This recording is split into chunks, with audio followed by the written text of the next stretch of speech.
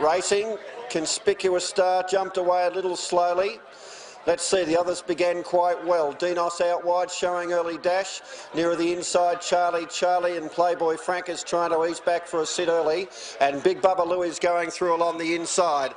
So it's Charlie just shading Big Bubba Louie, who eases back now, and Dinos goes up to second as they pass the judge. Playboy Frank has got the run of the race fourth. And Conspicuous Star has eased back to the rear of the field as they leave the straight astern. And they've got 1,200 to go, and Charlie on top. A length and a half to Dinos. Big Bubba Louie a length away third. Playboy Frank out 3 deep at this stage for Bodie. No, he's going up in the centre now. And dropping back to the rear is Conspicuous Star. Into the back, 1,000 metres left to go, and Charlie. Playboy Frank is moving up effortlessly on the outside to join the leader. They're 2 lengths clear of Dinos. Big Bubba Louie lost a bit of ground there.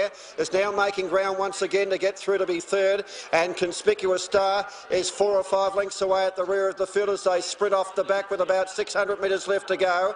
And it's Playboy Frank now working to the lead for Bodie. 3/4 in front of Charlie. Charlie now under the whip.